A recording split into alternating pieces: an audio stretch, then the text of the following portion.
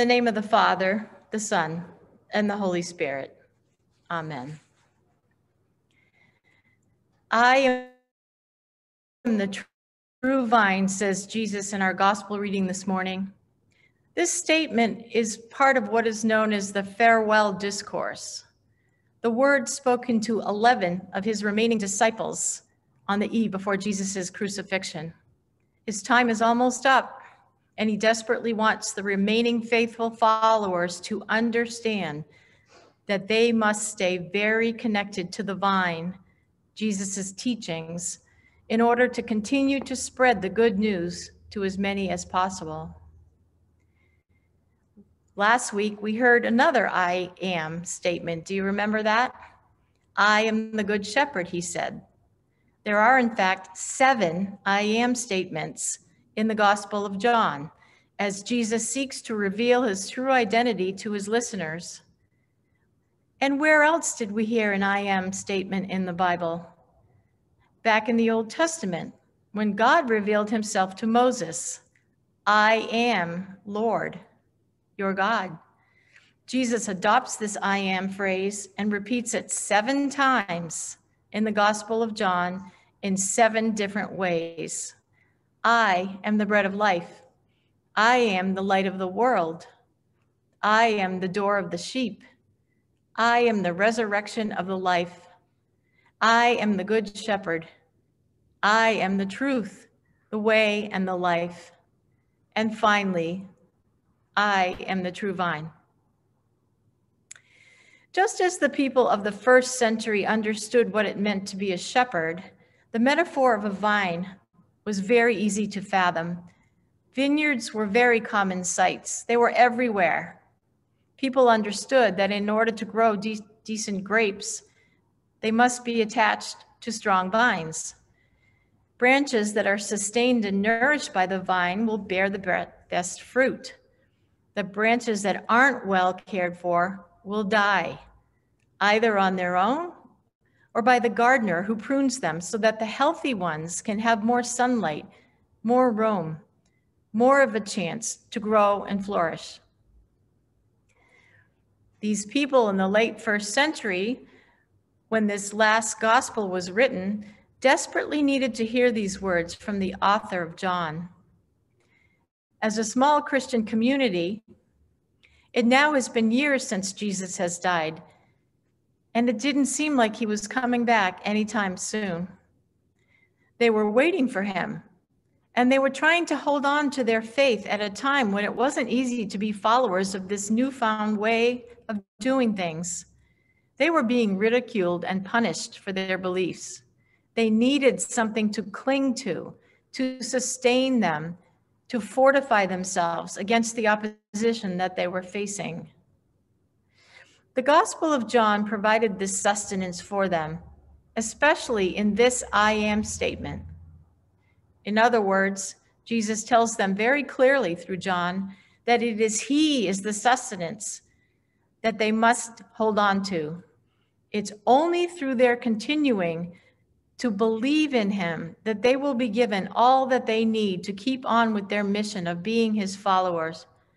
Abide in me as I abide in you. But here's the catch. In order for this to work, the branches have to make a choice to commit themselves to the vine. They've already received the invitation. Now it's up to them to choose to receive all the good that is being offered to them so that they can grow into the strongest and most sturdy branches with the most succulent fruit that is possible. They have the choice to turn their backs on the vine and go it alone, but there will be no nutrients to keep them alive and well. Jesus is the vine. We are the branches that bear the fruit. And who tends the vineyard? Why, God, of course, for God is the creator. God has planted Jesus the vine on earth to model a way of living that can bear much spiritual fruit. The spiritual fruit, as described in Galatians: love, joy, peace, patience, kindness, goodness, faithfulness, gentleness, and self-control. This fruit is contrasted with the more human tendencies: lust, greed, gluttony, self-centeredness. We know what they are.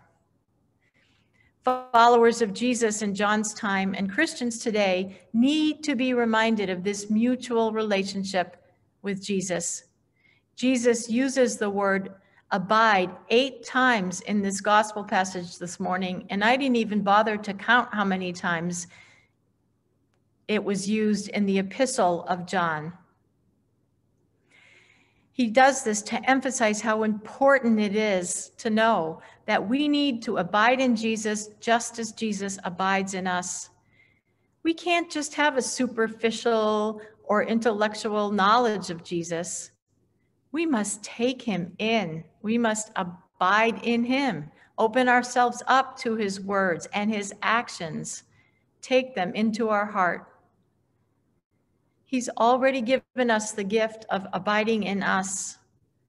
You have already been cleansed by the word I have spoken to you, he says.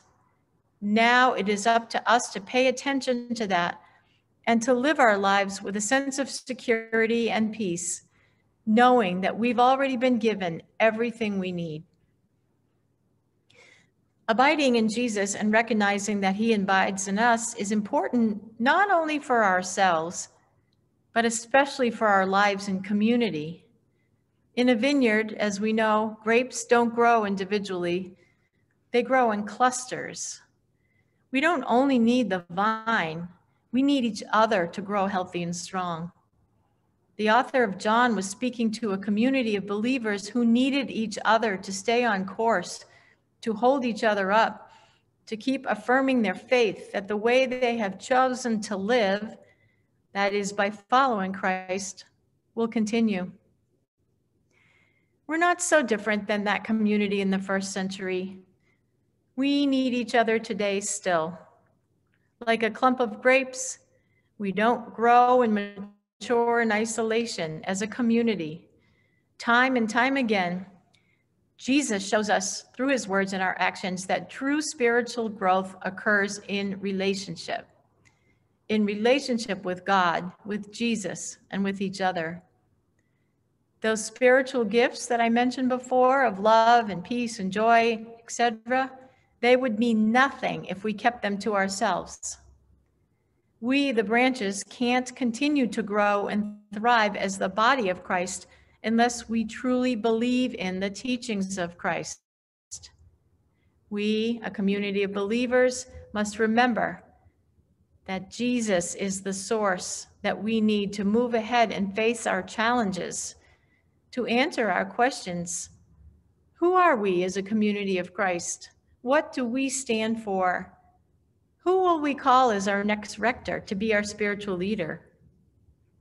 We must remember this, especially now in this interim process, to stay close and cling to Jesus as grapes cling to the vine, because only in that way will we bear much fruit.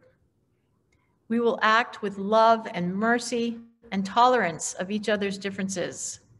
We will be clear-headed about how to reflect God's love in the world outside our doors.